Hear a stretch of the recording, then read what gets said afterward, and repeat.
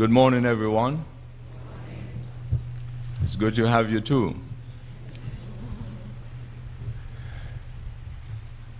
They told me that I have to do a tribute in memory of Auntie Flo. This funeral thing, I don't know, I don't really like them. But I understand that we've got to do them. So I was speaking to this lady, and she told me that she loves funerals. And I go, really? She said, yes. Even if I don't know who is dead, I still go. So I asked her why. She said, I go to hear what I call, this is my words, funeral stories. And the thing kept puzzling me. So recently, I was listening to a song out of Antigua, and it spoke about funerals and tributes and eulogies. It indicated how one can actually make a business and make a living from doing tributes and eulogies by performing, making up stuff. I call them funeral stories. And I said, really? Well, my Auntie Flo passed away, and they told me I have to do this tribute. So here am I.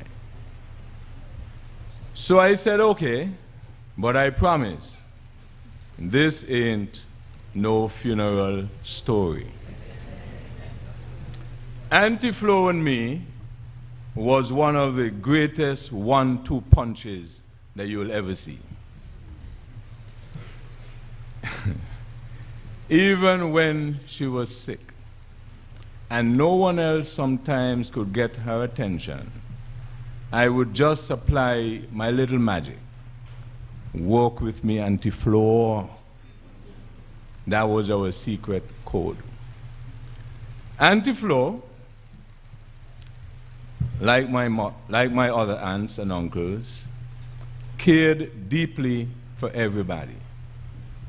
And like one of my favorite uncles, at certain special happy times, he would say, I love my family. Auntie Flo loved her family. She loved everybody. Somewhere it is written, as a man liveth, so he dies.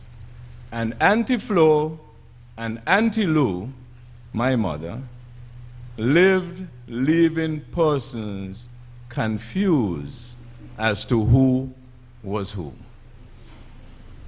Every now and then, someone will approach me with some story, and they would reference my mother, and I would listen and begin to get confused because of the content.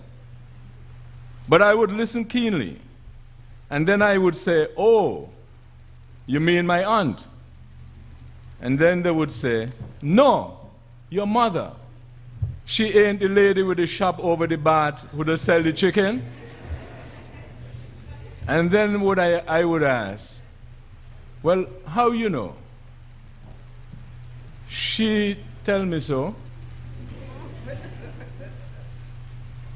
And then I would say, yeah, I didn't understand that was what you mean, what you were saying.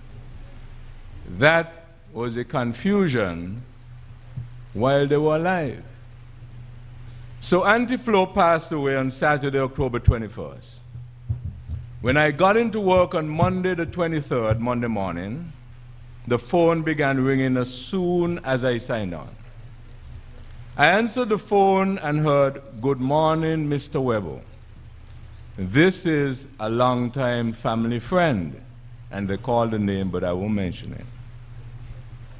You know me because I'm a family friend. but I now live in New York. I call to give you my condolence on the passing of your mother. Okay. Thank you, ma'am, but it was not my mother. It was my aunt. But so-and-so told me, and she kept going on and on. So I listened, and since I realized I couldn't convince her, I said, thank you, ma'am, have a nice day. So just to be sure, Thelma, could we just make sure?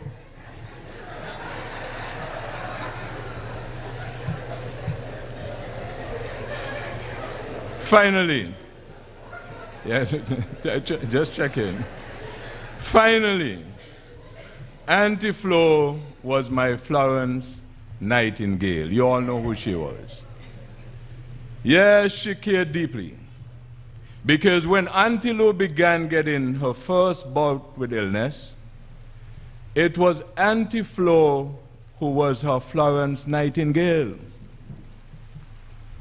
I remember just the other day, Uncle Bumtumba and I were reflecting on the two of them when they became sick.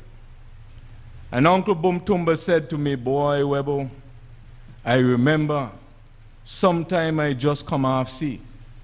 And when I look, I see Mama close up she shop. Mine, customers coming, you know. And I would say, Mama, you know, see people that come to the shop? They got to wait till me come back. Me going to carry until lunch. And that ain't no funeral story. Thank you, Auntie Flo.